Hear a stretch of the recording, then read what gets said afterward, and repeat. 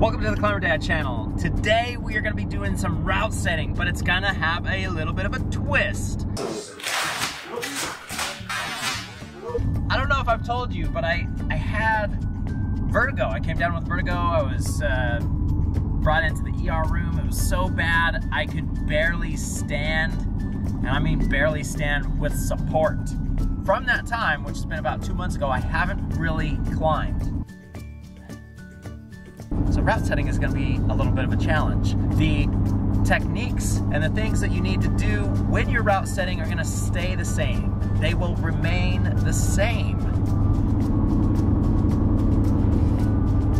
I should be able to do something. Stick around and we'll get this route setting done. And I'm going to teach you some of those basics that I still know. However, I really don't know if I'm going to have the skill and the ability to apply them, but I will share them with you. Let's start.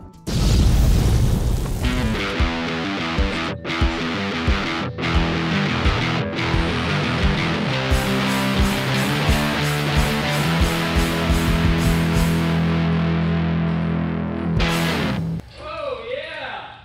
Got my harness on, and then I got my gear laid out right here. Let me show you some of the gear that I bring. So I normally don't bring this many locking carabiners, but you need a good amount of locking carabiners. You need a static line is always helpful to use when you're route setting. You need at least one ascender, and then one auto locking belay device like the Gree or the Mad Rock Lifeguard. Safeguard would actually work even better for Mad Rock. Also have a Petzl Traxion. Oh man, I totally forgot to grab some eye bolts, so I'm gonna run over here to a local hardware store, grab some eye bolts. How's it going over here? It's a beautiful day in the neighborhood. Oh good. Local hardware store, fantastic. So I need to get a 3/8 inch eye bolt. Oh yeah, that's a good selection. Yep, we need a 3/8 16 thread, gonna be right up here. Probably that guy right there. Okay, so I wanted to just show you how you're going to set up this rope. The easiest way that I know how to set up this rope anyways for route setting. We've got 2 strands in the belay bar out there that we just came down from. So I'm going to pull the inside of the rope down. This also depends on the length of your rope, but here the ropes are cut really nice as far as the length. They are 3 times the length of the wall, just a little bit more than that, which is perfect.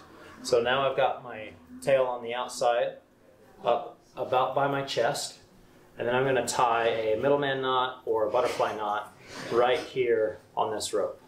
So how I tie that is I put 1 twist. Can you see the rope okay? So I put 1 twist, 2 twists. Now I take my bite right here and I fold it down so it's on the other side of the rope. And then right here where those twists are, it opens up to be a hole. Do you see that? I'm gonna pull a little bit more through, and then I'm gonna take my bite, I'm gonna wrap it around the rope and come right through that hole. Now there's different ways to tie the butterfly knot or the middleman knot. That's how it needs to look. Now that we've got our middleman knot on there, I'm going to take the tail of the outside of the belay bar and I'm going to go right through that middleman knot, and then I'm going to pull it up. It's going to go right up against that belay bar, and now it's nice and secure. It's not coming down. Now I have a line right here that I can climb up and work on. This side, as long as I'm not hauling up something heavier than me or even half of my weight, I can use this as a haul line. So I've got my secure line right here that I'm going to climb on, and then a haul line as long as it's not like massive weight that you're carrying up. All right, so we've got our rope set up. We're starting to set right now. Now, technically, he could be on a ladder right now, and you could probably get away with setting this whole wall on a ladder, but we're going to use ropes. I'm starting to set this orange one right here, and the way that I'm doing it is I'm going to set up something visually appealing, and then I'm going to climb into it, and then I'm going to climb out of it. So I think that that's looking pretty good. I might actually want to change this one just a little bit, but I like how it swoops up there.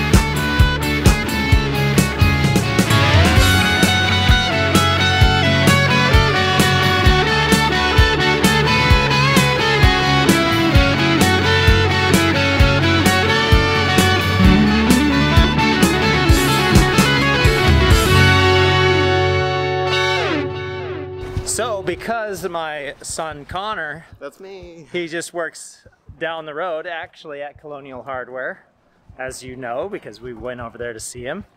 I'm gonna take him out to lunch. I'm gonna take both of my older boys out to lunch. Time to go to the soda shop. After lunch, we were able to go back to over yonder and continue to route set. Now I want to take a minute and share with you my experience as a route setter. I have never been a full-time route setter. However, I have been trained in route setting. I have owned my own climbing gym and worked as the head route setter in several different scenarios, but never full-time. I was always wearing multiple hats when I was in that position. But because of that background, I've been able to really look at some of the different techniques. And I have been critiqued by a full-time route setter, and I think he was pleasantly surprised as he went through this video. He made his own video. It's called Dojo Setting, and if you see it, check that out. I'll leave a link down in the description below. There's 3 things that you need to focus on to set the perfect route. Those 3 things are safety, engagement, and technique. So let's talk about safety. With safety, you need to be concerned about the climber's safety, which I think should be obvious, but a lot of times it's not. When you get in that moment and you're route setting, you're just thinking about those movements and those fun things that you want to do and accomplish. It's easy to set that aside of where those fall zones are for the climber and the positions that they may be in. Are they going to hit something if they fall in this position or swing into a wall? That's something that you really need to consider as you are route setting. You also need to consider your own safety. When you're using ladders, don't exceed their limits. Don't bring too much up the ladder that you can't handle that. And don't stack a bunch of stuff on the ladders either. You also need to worry about everyone around you and their safety. If you're 30 feet up in the air and you have a bucket that is loaded down with climbing holds and bolts, and you weren't smart enough to change that wire handle to a sling or a rope, and it breaks, think about those work zones that you're going to be in and be aware of those that are around you. The second thing to help you get that perfect set is engaging the climber. Understand who you're setting for. Is this going to be a new climber or an old climber, somewhere in between? Are they going to be young or old, short, tall? Keep it in mind, and sometimes it can be hard. Now, engaging the climber is not just knowing the climber. You also want it to be aesthetically pleasing. A climber will first climb a route in a gym with their eyes. They're going to look at the starting hold. They're going to follow it through. If you can make a route that is aesthetically pleasing to the eyes, it's going to capture them. They might not even know why it captured them, but it's going to capture them and engage them immediately when they see it. So that is important. Now, the flow and the technique is also very important. And that brings us into the third part of having a perfect set, is the technique. You want to try to lock in your moves and force specific movements when you're route setting. Try to figure out ways to make this go down only one way. You also want to be aware of your strengths in climbing as a route setter, so you're not continually setting the same things. This happens all the time in big gyms with route setting teams, and it's because they're just not aware. You need to be able to have diverse movement. The third thing from technique, and this might be going away a little bit, but I like to see inspiration from outdoors and take inspiration from my outdoor climbing trips, from the past experiences that I've had in climbing itself, because that's what it's about to me. It's not necessarily about climbing on man-made plastic and materials. It's really about that movement and flow that you can get into when you are climbing outdoors. And I try to bring that indoors. There's another place that you can get inspiration from in techniques, and that's climbing videos.